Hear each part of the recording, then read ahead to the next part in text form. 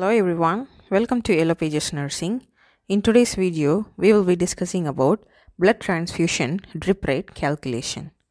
Before entering into the session, if you have not subscribed our channel, please subscribe our channel and do not forget to hit the bell icon to receive instant notifications. Let's get into the topic. Here, we will be discussing certain important points which are useful for blood transfusion drip rate calculation. While transfusing packed red blood cells, we must consider certain important points.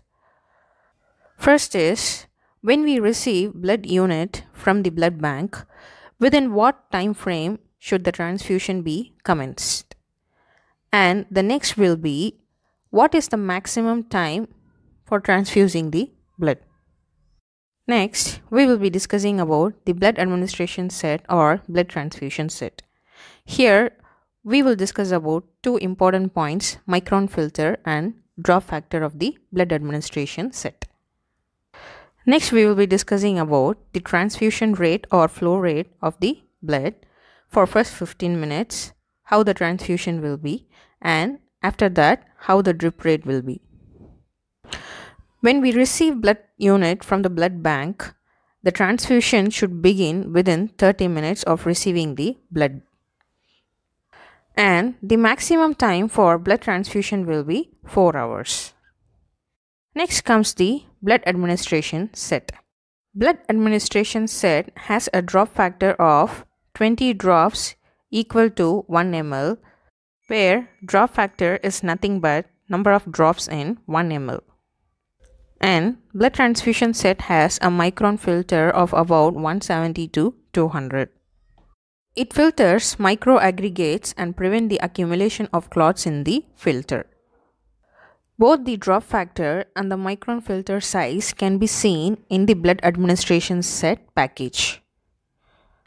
In this image, we have highlighted 20 drops of distilled water equivalent to 1 ml, that is 1 ml contains 20 drops.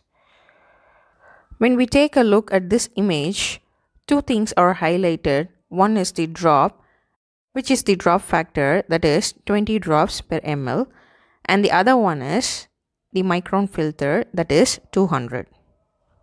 Next comes the flow rate or the drip rate. Blood transfusion should begin at a slower rate for the first 15 minutes. Why? Because moderate to severe blood reactions occur during the first 15 minutes of blood transfusion. After 15 minutes, the drip rate should be as calculated or as prescribed.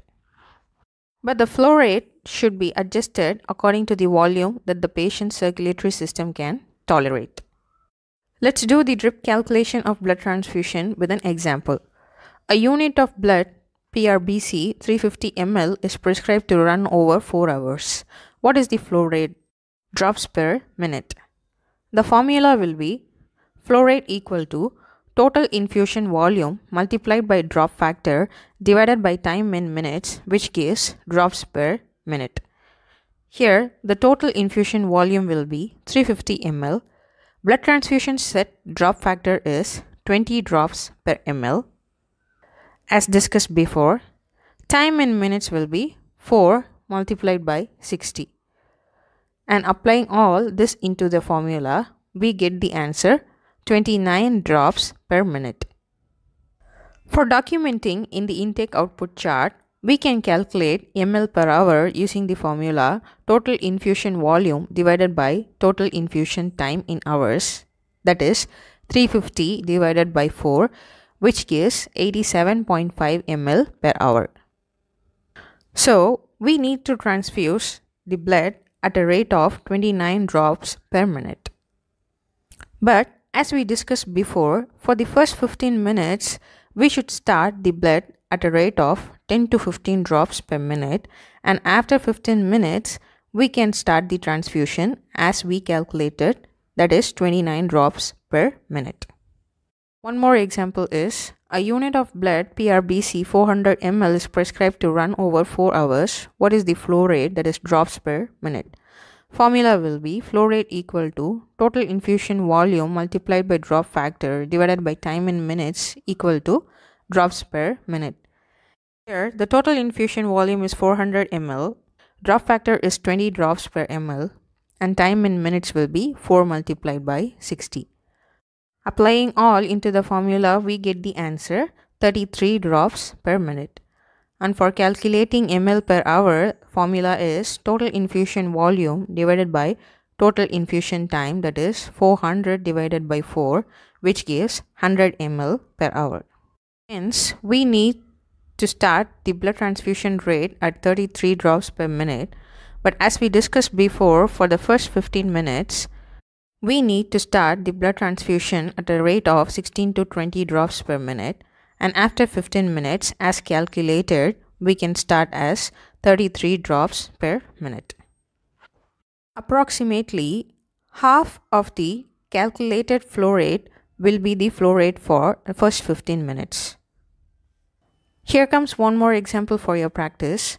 A unit of blood PRBC 300 ml is prescribed to run over 2 hours. What is the flow rate, that is drops per minute? You can mention the answers in the comment box.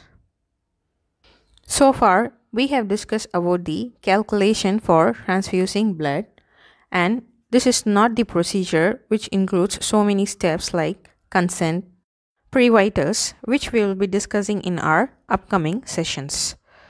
If you find this video useful, please like it and please subscribe it, and do not forget to hit the bell icon to receive instant notifications. Thanks for watching and have a nice day.